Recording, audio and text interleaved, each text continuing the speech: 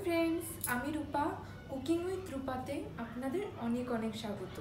आज के आमी जे रान्नाटा आपनादेर साथे शेयर करब सेटा हच्छे पुई शाक आर कुमड़ो दिए चिंगड़ी माछेर एकटा रेसिपि। चलुन देखे निচ্ছি रान्नाटा कि करे होबे। बंधुरा पुई शाक आर मिष्टि कुमड़ो दिए चिंगड़ी माछ करते जा जा लागबे ता एकबार देखिए देब। निয়েছি पुई शाक पातागुलो छोटो छोटो करे केटे कयेकटा डाटा निয়েছি और मिष्टि कुमड़ोगुलोके छोटो छोटो करे केटे झिरझिर करे केटे निয়েছি যাতে তাড়াতাড়ি সেদ্ধ হয়ে যায়। কাঁচা লঙ্কা দুটো নিয়েছি আর শুকনো লঙ্কা নিয়েছি একটা, নুন নিয়েছি আর চিংড়ি মাছ নিয়েছি। এগুলোকে আমি ছোটো ছোটো করে কেটে নেব।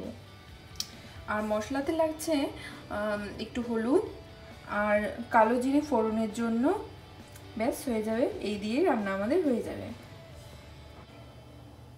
আমি এই রান্নাটির জন্য কড়াই গরম বসিয়ে দিয়েছি, গ্যাস জ্বালিয়ে দিয়েছি। এবার আমি এখানে একটু তেল দেব, অল্প পরিমাণে তেল দেব। গরম পড়ে গেছে তাই বেশি তেল খাওয়া ভালো না। আর চিংড়ি মাছটাকে ছোটো ছোটো করে কেটে নুন হলুদ দিয়ে মেখে রেখেছি। এবার এটাকে আমি ভেজে নেব। তেলটা গরম হয়ে গেছে, এবার আমি চিংড়ি মাছগুলো দিয়ে দেব। হালকা করে ভাজবো চিংড়ি মাছগুলোকে যাতে টেস্টটা নষ্ট না হয়ে যায়।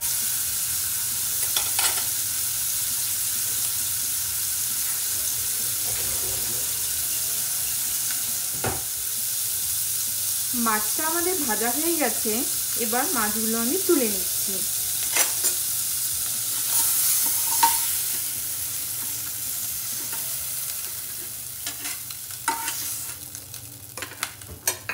এবার কড়াইতে আমি আরো একটু তেল দেব। এখন খুব অল্প পরিমাণে তেল দিয়েছি। এবার তেলের মধ্যে আমি দিচ্ছি কালো জিরে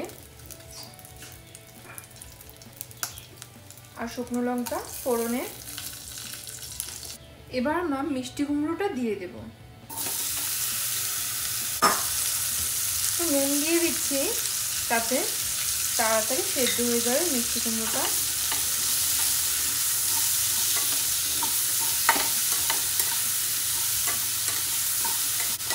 এবার আমি ঢাকা দিয়ে দিচ্ছি। এটা কিছুক্ষণের জন্য ঢাকা দিতে হবে, মোটামুটি 2-3 মিনিটের জন্য। তারপর আমরা পুঁই শাকটা দিয়ে দেব। এবার আমি ঢাকনাটা খুলে এর মধ্যে পুঁই শাকটা দিয়ে দেব।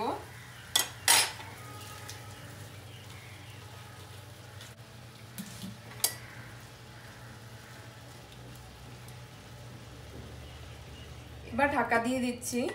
এটা নিজে নিজেই নরম হয়ে যাবে আর জলের কোনো প্রয়োজন নেই এই রান্নাটার মধ্যে।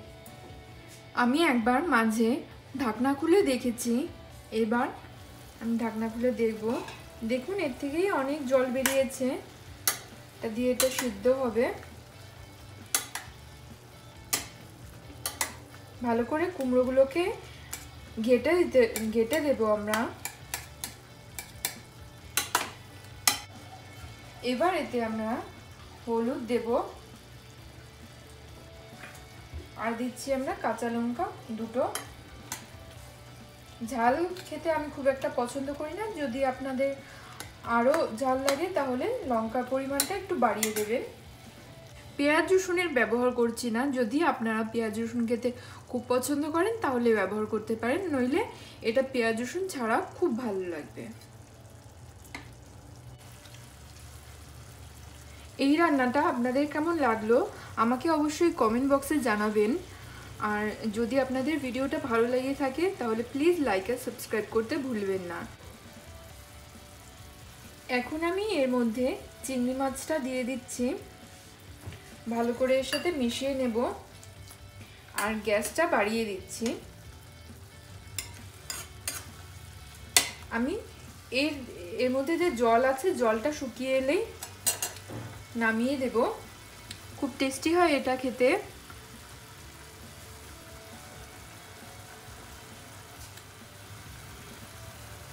আমি উপকরণে বলতে ভুলে গিয়েছিলাম, একটু চিনিও আমি এর মধ্যে দেব।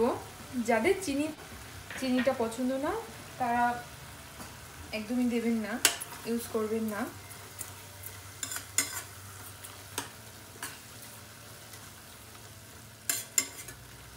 এটা আমি নামিয়ে দেব।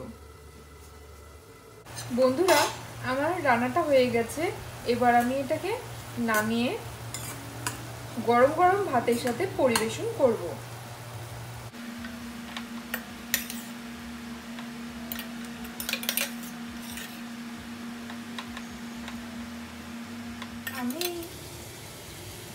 আমি এই পুঁই শাক মিষ্টি কুমড়ো দিয়ে চিংড়ি মাছ ভাত দিয়ে পরিবেশন করছি গরম গরম ভাতের সঙ্গে। তার সঙ্গে আছে লাউ চিংড়ি আর বিনস আলু ডিম দিয়ে ভাজা।